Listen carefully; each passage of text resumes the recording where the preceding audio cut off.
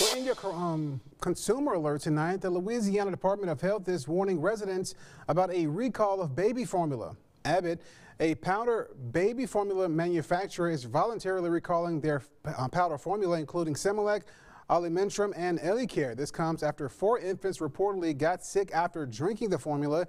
If you have these formulas at home, you should look for the information. The first 2 digits of the code are 22 through 37, and the code contains K8SH or Z2, and the expiration date is April 2022 or later. You can return the product and get a full refund.